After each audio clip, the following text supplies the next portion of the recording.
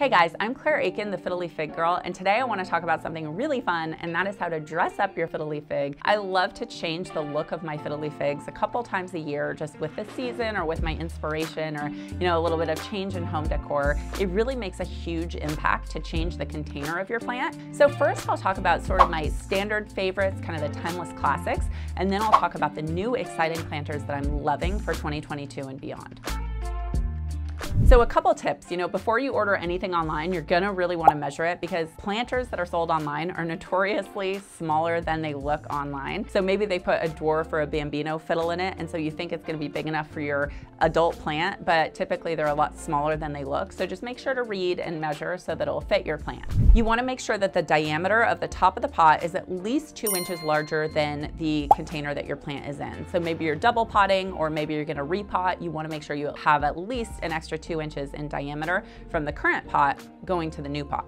So my favorite classic way to plant a Fiddle Leaf Fig is using a normal pot within a seagrass basket. I think this looks so beautiful. It really mimics nature and it looks so gorgeous in a home. I will link to my favorite, really inexpensive, high quality seagrass baskets. There's 2 different sizes.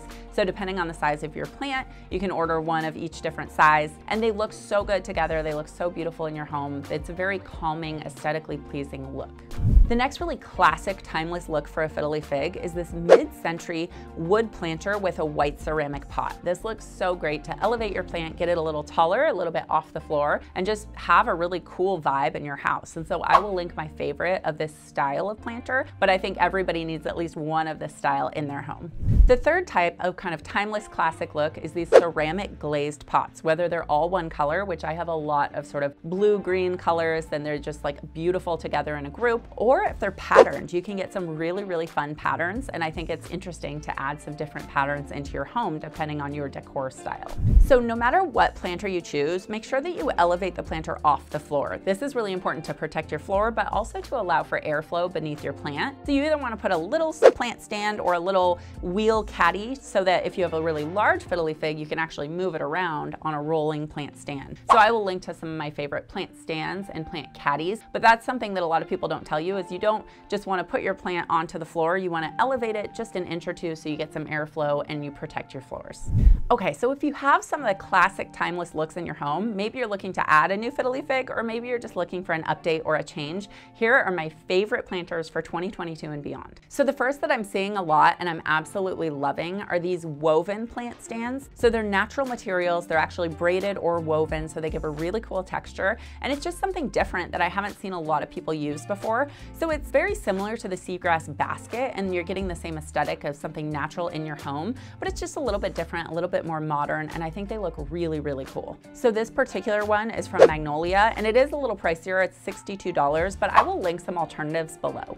Okay, the next style that I'm seeing a lot is these sort of like woven bamboo baskets where you can actually see through the basket to the interior pot, but I think they look really cool. Whether you pick a woven pattern or sort of a up and down linear pattern, there's a lot of different options here, but the idea is it looks very airy and spacious and it's just a cool way that is a little bit different to display your fiddle. We're still bringing the natural textures into your home, but it's just giving a little bit more airflow around your interior pot and it looks really, really neat. So I will link some of my favorites of those below. I think you can get these at Cost Plus World Market, and there's a few different online retailers that have really good designs of this type of planter. So there's a few different online retailers that I like. The first is World Market, and then I'll link to a few others that make a really cool design like this. So my absolute favorite new style of planter that I'm seeing is this beautiful mango wood natural planter. The first one I'll show you is from H&M, and it's actually handcrafted mango wood, and the entire planter is made out of wood. I think it's so neat because it brings nature into our home, and it sort of shows what a Fiddle Leaf Fig would look like in the wild, right? With a real wood trunk and then the greenery of the plant. So I just think it's so gorgeous. I love it. This one is a little bit small,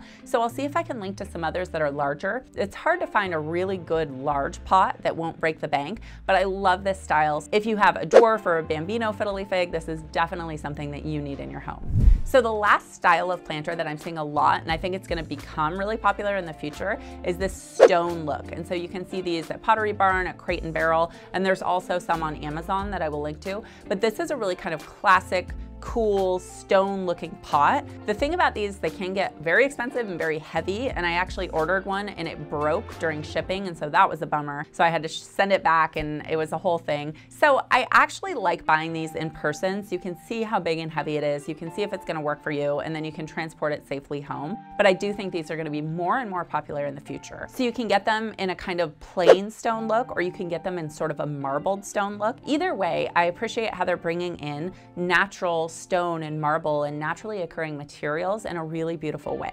Another kind of fun thing that I'm seeing a lot is these color block pots, whether they're kind of white with black blocking or terracotta with white. You could go any direction with these. You could get a lot of different colors, and they're really interesting and they're kind of like art deco. I think they're really fun.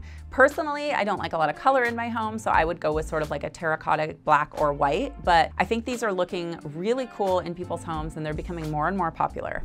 Now, I know I covered a lot of different planters that can run a little bit on the expensive side, so I just wanted to give you guys a good DIY tip. I don't know if you know, but you can paint terracotta yourself, and it's really, really easy to do. So they actually make a Rust-Oleum stone paint, and so you could take a cheap terracotta pot and you can spray paint it with this stone paint. Then you could actually distress it a little bit to make it look like one of these rustic antique stone planters that are hundreds of dollars online. And so you could do this really easily yourself and then spray an acrylic glaze over it to protect your planter.